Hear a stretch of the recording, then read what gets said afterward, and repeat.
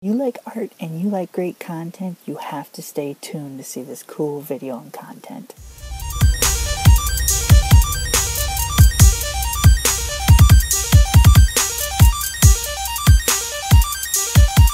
Hello guys, and welcome to another application recommendation for your iPods, your iPhones, and your iPads. This application needs iOS 7 firmware or higher to work on your devices, and it will work on all of your devices, your iPods, your iPhones, and your iPads. So let's get started. So all of you know about one major app that I use for photo editing is Art Studio, but the one I'm going to show you today is called photogene. So what photogene does is it's another version of like Photoshop. It has some things that Art Studio doesn't have. So I will click on a folder here and I'll just grab a random image. Let's just use that one. Okay, so what you're seeing is a picture of my past project that I did a Minecraft pixel art video of, and it's a strength and complexity. So let me show you some of the features you can do. If you look on the top, or sorry, not on the top, if you look on the bottom, there is presets, so you can do all sorts of different filters and things. You have crop, you can crop it, you can rotate it, adjustments I'll get to in a minute, retouched, you can put text on it and you can enhance it, but what I'm going to show you the most right now is the adjustments.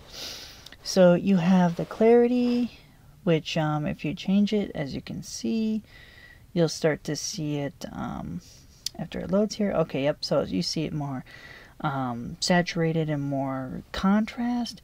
You can change the brightness by just adjusting the by clicking on it and then you choosing up and down the exposure.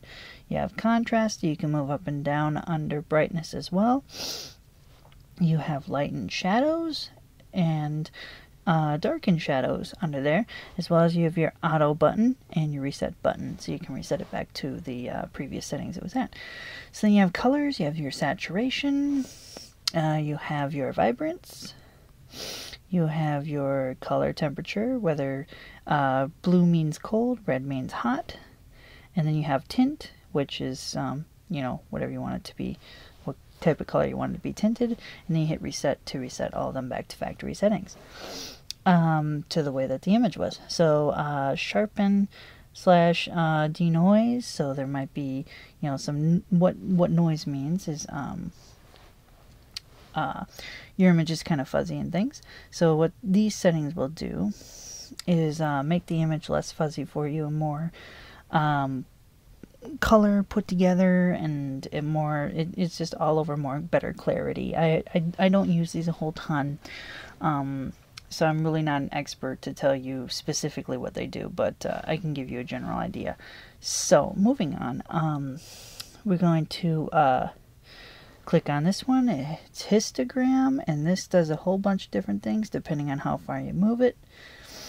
You can also move the other side to change it, and then if you move them past each other, then it becomes a negative image or a negative representation. And you can do this either way, as you can see as I'm moving them. And then you have auto, and then you have reset, and yeah. And then RGB basically means you can adjust your red, your green, and your blue. RGB, red, green, blue, just so you're all well aware. And then you can hit reset to make it back to regular. And curves is an interesting thing. You want to hit show so you can get the little graph here, and this also does a number of different things depending on what you do. So you can move it around on this graph, and you can make different points. As you see, I got 2 of them here, so if I move that one up there and that one right there, you see I got 2 points. But what you can do is cool, is you can add 3 points, and you can add 4 points, and you can add 5 points. You can do all sorts of things, and you can hit reset to make it back to normal, and then hide to see the picture, and show to see the graph.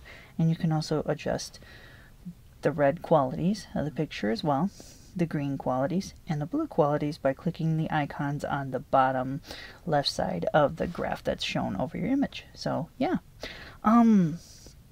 that is basically it that really wanted to show you out of this application recommendation video. If you have any questions or comments, please comment in the comments below. If you would like me to do anything in particular with this application to show you a little bit more about it, please also leave a comment. Like, favorite, share the video, subscribe if you haven't subscribed, because there's more great content that I just don't want you to miss. And yeah, so I say thank you for watching this video. I hope I gave you another application to check out on the App Store, and I say see you later.